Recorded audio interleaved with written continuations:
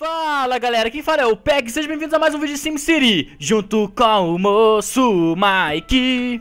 Fala, eu moço Mike, junto com o moço Peck. E bom galera, como vocês sabem, nessa agora nova fase do SimCity a gente vai estar construindo aqui novas cidades. A gente já tinha o Boilândia, aí também já tinha o aterro do Jaramaia. E agora a gente tá aqui na Praia do Fabão e na Véia Ascendente, que o Mike vai mudar o nome, não vai? Eu vou mudar o nome, eu tava refletindo esses dias, pensando se ia mudar o nome. Aí o meu companheiro me ligou de muitos tempos e falou assim, ó: Mike, se você quer uma cidade próspera, coloque meu nome. E o nome da minha cidade vai ser Terra do Lulão. Não e não. Vai ser Terra do Lulão. Ai meu Deus do céu. E a cidade do Mike vai ser focada em turismo, não vai? E minha cidade vai focar em turismo, galera. Eu vou colocar aeroporto, negócio de trem, eu vou focar totalmente em turismo. E a sua vai se focar em quê, moço? Exatamente o oposto do Mike, na merda. O meu, galera, a minha cidade vai ser uma cidade totalmente industrial. Por quê? Porque eu tenho grandes poços de petróleo, 3 grandes buracos de petróleo aqui, que tem muito. Eu também tenho bastante minério aqui no canto do topo do mapa. Aqui eu tenho carvão, minério, desculpa, aqui. E então a minha cidade, ela vai ser poluída. Você vai entrar na minha cidade e vai estar assim: bem-vindo à Praia do Fabão. Obrigado, agora você tem câncer do pulmão. De tanta poluição que vai ser. Nossa. Mas antes eu quero que você faz algo pra abençoar a sua cidade. O quê? Tá vendo o desastre natural lá? Uhum.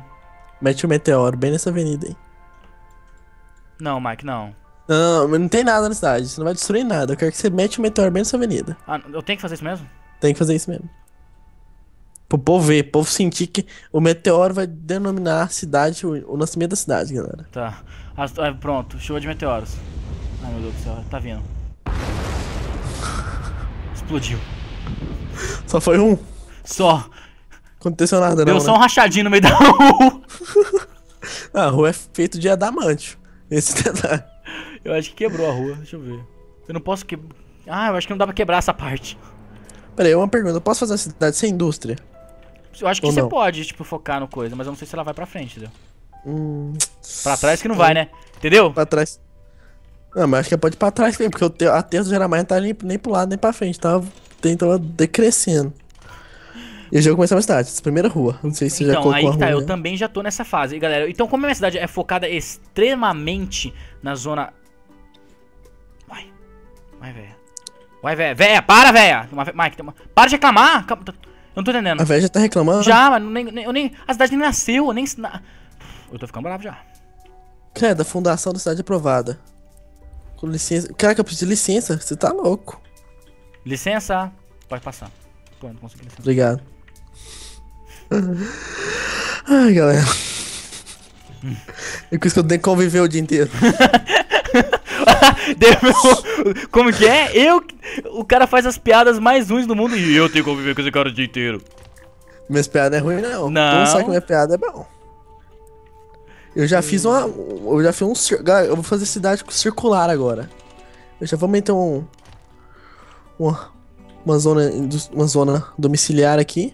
Eu já meti a avenida aqui, Mike, pra ter avenida. O cara vai estar andando pra avenida.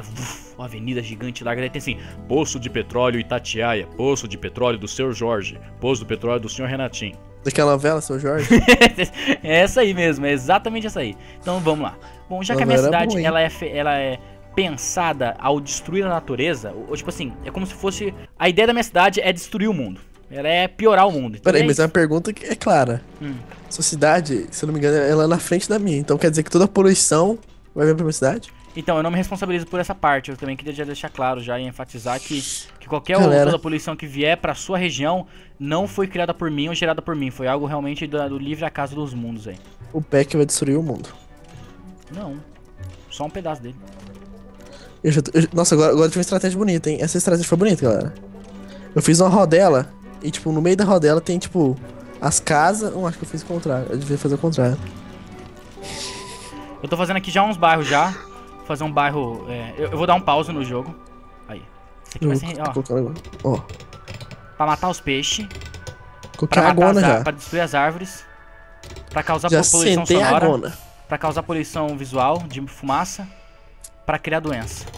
Cada quadro é um problema. Nossa, agora o terreno tá bom. Agora o terreno agora é totalmente plano. Daí fica muito mais fácil a gente construir as coisas. Sim, nossa senhora. É tão feliz, é feliz, né? Sim, é tipo tudo mais belo, assim, o planeta Terra agradece. Belo, Obrigado. aquele cara que é casado com a Graciane Barbosa? Quem? É o Belo? Galera, vai embora. O quê? Ah, as minhas estão boas. Ah, nem vem, nem vem. Ah, é, tá bom mesmo, até que tá bom mesmo. Você tem que concordar com o senhor. Esse aqui agora, as pessoas que vão sofrer. Perdoa. Não, você tem que construir sua cidade do lado. A zona industrial tem que ser dentro da zona da... Cara vai pra janela, ele acorda de manhã, se espreguiça na janela e vê assim uma fumaceira de carvão saindo, assim. Não, assim, tem que ser assim. Ele já pega a pílula dele de... Porque já que ele tá morrendo, né? Sim. Eu já vou fazer uns parquinhos aqui pra criança divertir, a criançada. Ah, é verdade, a sua cidade é turística, né? Sim, minha cidade vai ser só turística. Queria ter uma cidade turística. Você não quer nada. Por que eu não posso ter uma cidade turística? Porque eu não permiti. O Lula, o Brasil é turístico. Ah, não, começou. Beleza, vou colocar aqui, a água aqui. Cara, galera, agora você tá totalmente planejado. Antes era aquele negócio estranho. Agora, tipo, as ruas estão mal bonitinhas, tá redondinha, essas coisas. Sim, é exatamente comigo também. Vamos lá, energia. Energia eólica é pra quem pensa em limpeza. Quem não pensa em limpeza vai na usina eólica porque não tem dinheiro pra você comprar a usina termoelétrica.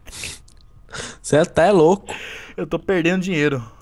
Eu vou fazer energia, eu vou fazer usina termoelétrica também. Ou não? Ô, Gil, você, Mike, você não pode me emprestar alguns mil aí? Milão? Não, uns 10 mil. A gente não tem como prestar, não. Peraí.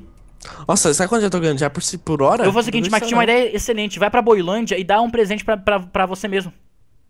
Como assim? Tipo assim, vai pra Boilândia não, vai pra sua cidade, Terra do Jaramaia e dá... Eu vou fazer isso não. Eu vou fazer dinheiro, eu vou fazer porque eu não quero construir usina eólica. Eu quero sujeira. Sujeira. Eu quero uma energia. Não dá muito dinheiro pra você não, senão fica bravo. Quero dar só um pouquinho. Agora eu vou fazer outra rodela de... Tô fazendo estrada de chão, gente. Não tô fazendo estradona bonita, não. Enviar presente. Aí, pronto. Quantos mil você enviou? Eu quero enviar... Eu tenho 600 mil, eu vou enviar. Pode vir, não, pode vir. 600 mil não, 600 mil não. Se for 600 mil... Você tá louco. Enviei 600 mil. Obrigado. Transporte, negócio Praia do Fabão. Mike, Praia do Fabão agora tem 600 mil simoleões. Eu não sei como se pronuncia direito, nunca soube. Você não fez isso, não? Eu fiz. Sabe por que eu fiz? Porque a sujeira tem dinheiro. É porque eu tô com 8 mil, eu enviei o dinheiro. Mike, faz por favor pra mim. Vê se você acabou de ganhar 600 mil reais. Pô. Não ganhei 600 mil reais, não, mas eu tô ganhando 1.700 por hora já. E eu não tenho que acontecer, não, porque não tá surgindo esse dinheiro, não, porque eu não roubei um banco, não. Cadê meu dinheiro? Seu dinheiro não veio? Galera, esse é o preço da ganância. Peraí. Não, calma aí, não. Peraí, não. Galera, Não. Não vale a pena ser ganancioso, galera. Então vocês precisam meio que... Não. Eu dei o dinheiro, eu entreguei o dinheiro que ele vai pagar em parcelas de 5 reais. Eu tô com 43 mil na minha cidade. Eu enviei 600 mil para algum lugar. Alguém tá com 600 mil. Então, galera, eu tô aqui dando volta de Range Rover aqui na minha cidade. Plaquê de 100. Tô zoando. Dane-se. Vai. Eu vou na usina eólica. Quando eu tiver dinheiro, eu quebro a usina eólica e vou na termoelétrica. Eu não quero energia limpa. Não tem problema, não. Vai na suja mesmo. Tô com 8 mil ainda. Eu já tô com... Nossa, eu tô ganhando muito dinheiro, pai. Eu tô ganhando mais que esse. Nossa, chegou 600 do nada, meu Deus do céu. Simões, nossa. Sério? Chegou. Usina termoelétrica. Destrua o mundo em 5 etapas. Já suguei a bosta, já tô ganhando muito dinheiro já. Nossa, não há compradores, como assim? Energia, vamos energia. Aí, o povo tá triste, tá sem energia? Você tá dizendo falta de energia, eu tenho energia termoelétrica. Toma essas turbinas, toma essa chaminé de 6 metros de altura que vai expelir. Ai! Por que eu posso reclamar de energia sendo que tem uma usina termoelétrica do tamanho do aterro de Jaramaia? Não sei, moço. Ó, eu já construí um posto de petróleo. Já construí, você vai construir já um posto de saúde. Vuf. A casa do prefeito, Câmara Municipal. Vou ter que construir aqui na porta da cidade. Mike, tô com 3 postos de petróleo trabalhando que nem louco. Mas agora eu preciso de uma zona comercial pra poder enviar. Um armazém comercial pra poder enviar o petróleo, entendeu? Porque senão não adianta de nada. Cada mulher quer mudar o nome da cidade, Terra do Lulão. Você não tá gostando desse nome, não, mulher? Quem decide o nome da cidade sou eu, não é a senhora, não. Perdoa. Já vou meter um campo atlético aqui já. Uma pracinha. Quero que seja uma coisa bonita. O metro precisando de... Minha cidade, minha terra é de chão ainda, não sei você não. A minha terra não é de chão, não. Aqui é o lugar da oportunidade. É a oportunidade de... O indiano aqui deu um conselho. Quando o indiano dá um conselho, eu devo seguir. Sabe o que ele falou pra mim? O quê? Devemos investir em ferrovias. E eu vou investir. Bom, eu vou exportar todo o petróleo que eu receber. Todo o petróleo que eu receber vai pra fora, cai fora. Trens. Mais do céu, minha cidade tá indo bem. Eu tô perdendo dinheiro. 40 mil. Você tá louco. Eu não vou gastar 40 mil nesse negócio nunca. Tem que gastar. O indiano pediu. Se o indiano pede uma coisa, você tem que permitir o indiano. Eu tô perdendo dinheiro por minuto. Por que eu tô perdendo dinheiro por minuto? Eu tô fazendo barril de petróleo. Sério? Sim, eu já tô trabalhando já. Eu já vou construir uma cama... Por que tá muito triste? Estamos mais ou menos... mais ou menos! Não, a minha cidade, galera, não sei as do PEC não, mas a minha cidade já tá progredindo alto. Eu já tô ganhando 3 mil por hora, velho. Você tá louco. Eu tô perdendo 236 por hora. Eu sou o Batman. Daqui a pouco, quando a minha usina de petróleo estiver exportando, você vai ver que ia ganhar dinheiro.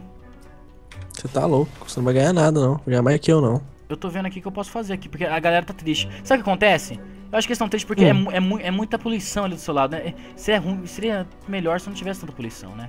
Eu vou fazer um campo de futebol aqui na cidade. Nossa, é muito caro. Não é muito caro, não. Praça de secreto grande. Eu vou meter um campo de futebol no centro da minha cidade, isso é normal.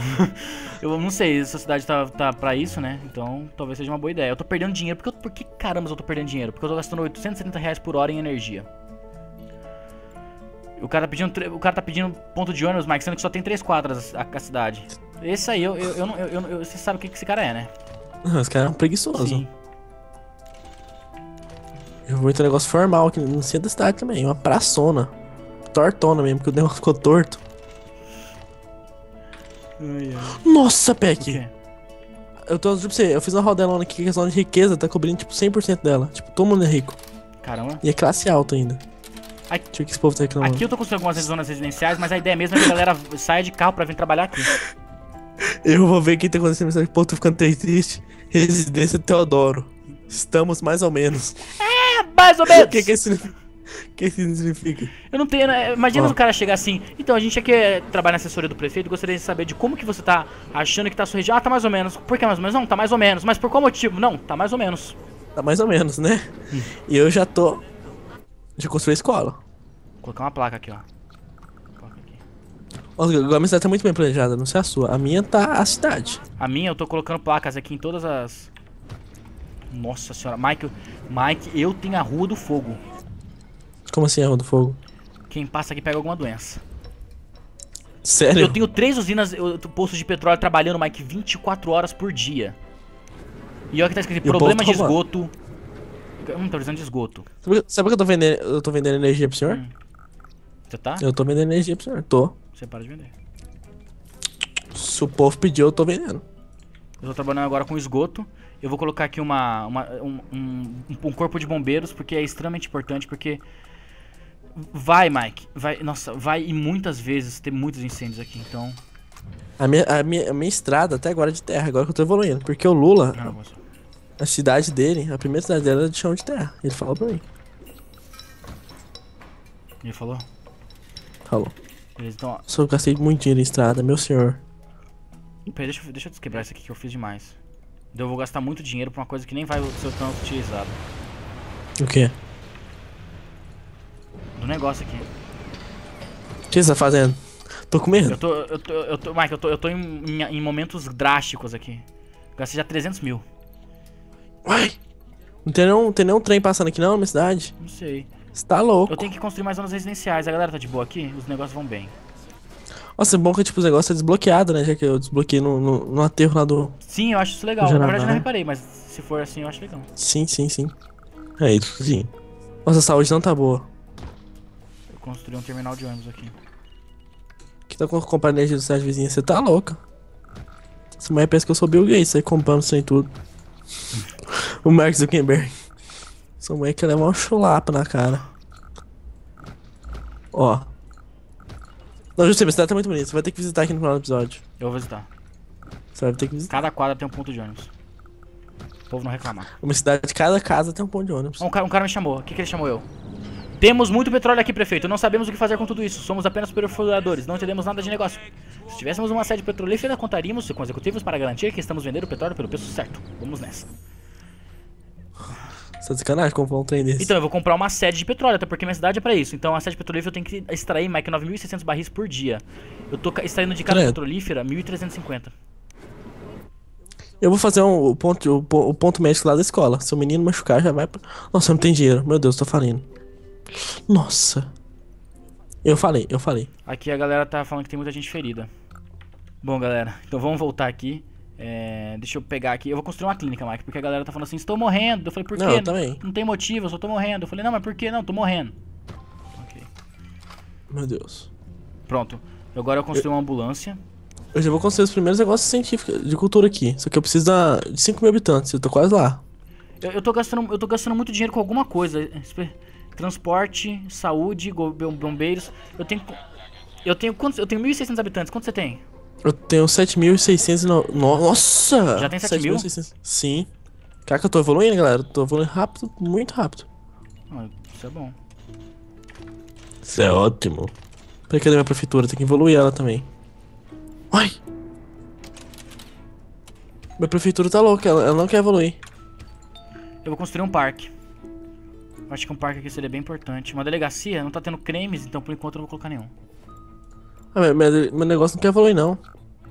Nossa senhora, olha isso. Deixa eu ver onde eu vou botar um parque aqui. Será que tem um parque que pegue uma quadra inteira? Senão eu quebro uma quadra. Tem uns grandão. Tem um de skate, tem um de futebol. Faz de futebol. Onde fica o de futebol? É Atlético? Sim. Caraca, tipo, já tem casa. Tipo, a família Meirelles. Que, tipo, o dinheiro que ela paga pra mim, tipo, vale o dobro de Simulão, que é uma casa comum. Isso é muito bom. Isso é ótimo. Eu vou quebrar aqui uma quadra inteira. Mal, galera, mas vocês vão ter que morrer em prol da... Meu Deus, eu quebrei uma rua, uma avenida. Mal, galera, mas eu não penso em vocês, eu não penso em nada. Eu só penso no dinheiro. Obrigado. Tá dando incêndio aqui. Meu senhor, tá dando incêndio. Eu não tenho dinheiro pra conseguir... Nossa senhora. É agora, o fim da minha cidade. Mike, me fala. Um campo de beisebol. É grande? Sim. Campo de Compra energia da cidade. Eu vou comprar energia da cidade, já que você é o rei da poluição. Pode pegar. Uhul, galera. Ê, tem um estádio de beisebol no meio da nossa casa. Boa! Comprar. Comprei, tô comprando energia, hein? Pode comprar. Eu produzo, Mike. Eu produzo 147 megawatts. E eu, tipo, só utilizo, sei lá, 10. Credo. Seu super choque? Meu Deus. Sim. Tá pegando fogo nas casas tudo aqui. Ué, essa velha tá braba. Estamos dizendo adeus a essa cidade agorenta. Viu dos produtos de beleza Percevejo. Viu isso aí, galera? Se você trabalha ou tem uma produto de beleza Percevejo, você pode vender esse trem, que esse nome é muito feio. Sim. Moço, eu vou aumentar o imposto, me perdoe. Imposto sobre... Nossa. Família Maia tá queimando. Meu Deus. E família Carneiro também. E família Bondezan também. Socorro, cadê o bombeiros? Você dizendo que eu paguei 20 no bombeiro pro cara não vir, não trabalhar. Você tá louco. Mike, eu tô perdendo R$1.300, Mike. Eu tô perdendo muito dinheiro. Meu senhor Santastastos. Meu pai. Caraca, Mike, o corpo de bombeiro não tá vindo pra cidade. Eu tô falido. Ah, você perdeu todos esses 600 mil? Não. Mas eu vou provavelmente perder. Quer que você minha vizinhança tá agradável, hein? A minha tá igual a vizinhança do todo mundo deu Cris. Tá bonito? Tá muito lindo. Caraca, tá tudo pegando fogo, Peck. Desodorante percevejo, meu Deus. Aí agora eu tô deixa eu só ver uma coisa aqui. Porque eu sei que aqui tem vários lugares de barril de petróleo pra extração. Tá, então se eu construir aqui mais ou menos não vai pegar tudo, ok. Então se eu vir aqui e fazer mini quadras aqui. Beleza, galera, voltamos. Então eu já aumentei aqui um pouco mais a minha zona industrial, que é gigante. Se a gente for ver por aqui, ó, vocês vão perceber que a zona industrial tá gigante. A residencial tá de boa e tal. Tá tranquilo. E daqui a pouco... Peraí, tá tendo problema de energia? Você é sacanagem? O carvão está quase no fim. Ih, meu pai. Ih, meu pai, sem carvão. Tô sem carvão. Seu carvão não é aquela potência mundial? Eu vou ter que comprar carvão. Não. Ué. Vou comprar carvão, peraí. Eu tenho minério aqui, mas até eu fazer uma rua aqui, peraí. Nós tem dinheiro, nós não liga pra nada, nós quer gastar. Tá certo, né? Aqui, aí. Eu vou gastar dinheiro. Eu tô gastando dinheiro que nem um louco. Provavelmente eu vou falir. Ah, é minério, não é carvão. Eu não tenho carvão aqui. Caraca, tá muito bonito minha situação aqui. Tá muito boa. Tá muito, tipo, agradável, sabe, minha cidade. Nossa, minha cidade não tá nem um pouco agradável, moço. Eu acho que a gente é, tipo, literalmente opostos mesmo. Credo. E minha prefeitura não tá evoluindo, eu juro pra você. O prefeito da cidade não tá bom, não. Ah, tá. Primária entre prefeituras. Aí, agora tá indo. Com imposto, deixa eu ver. Pronto, eu fiz uma rua gigante ali pra pegar carvão. Mike do céu. Deixa eu ver aqui. Obtém armazenamento de minério. Realmente eu não tenho armazenamento de O minério. povo quer trabalhar na sua cidade. Ele falou assim que eles querem que eu construa um ponto de ônibus, ir pra sua cidade, trabalhar e voltar pra mim. Mas essa é a ideia, moço. Essa é realmente a ideia. A minha zona residencial é pequena, a minha cidade é focada em indústria. E eu lembro que eu te falei no começo do episódio? A ideia mesmo é que as pessoas venham pra cá trabalhar. Sim. Então tá bom. Então vou deixar o povo trabalhar aí. Ferryboat. Mas eu não quero que você seja maltratado pela minha cidade, não. Ah, me perdoa. Ele chegando aqui já pega a doença, então você... Você Incêndio na cidade. Ah, então nossa, agora já era. Eu sei que você pegar e tacar um fósforo, um cigarro meio mal apagado no meio da rua, explode a cidade inteira. Juro pra você. Deixa eu ver aqui. Nossa, construiu uma cidade muito rica. Tô aqui com a mina de minério. O carvão está quase no fim. Eu vou ter que comprar carvão de outros lugares e tal. Eu fiz uma pequena área industrial pra não ficar sem, né? Porque, tipo, tem que ter. Sim. Nossa, dei muita bobeira. Mike, eu tô quase produzindo falta de trabalhadores. Não tem trabalhadores mesmo? Moço, não tem trabalhadores. Sério? Pra poder trabalhar eu aqui. Vou construir um ponto de ônibus. Você precisa de dinheiro. Se quiser me emprestar uns 10 aí. Vai na sua cidade e pega. Never. Minha cidade. Caraca, Peck! Eu construí uns prédios aqui que, tipo, eles valem, tipo, é riquíssimo, tá ligado? Já vem com 3 de valor do terreno, é, tipo, o mais rico possível. Caramba, isso é bom. Caraca, tipo, os prédios... Caraca, o negócio é mó futurístico, que da hora. Sério? Nossa, tá indo da hora, então tá indo muito bem. No próximo episódio, galera, vocês vão ver com calma o mapa do Mike, porque quem vai gravar vai ser ele, né? Sim. Mas eu acho, tipo, Mike, que pro começo já deu tempo já, infelizmente. Nossa, nem... Vamos torcer pra que no próximo episódio a gente eu já construa a minha sede petrolífera, qualquer coisa que não der pra construir, eu gasto dinheiro pra construir mais postos de extração, e daí eu consigo extrair mais petróleo. Tipo esses postos aqui de extração, postos de bomba. Eu construo mais aqui em voltas e tal, e daí eu consigo extrair mais barris por dia. Daí eu começo a construir minha sede, e daí, Mike, já ajuda a construir a grande obra que não é essa, não. É essa do outro lado, que é o aeroporto internacional. Sim, ele já tá ficando da hora aqui já, minha cidade. Por isso nem caber.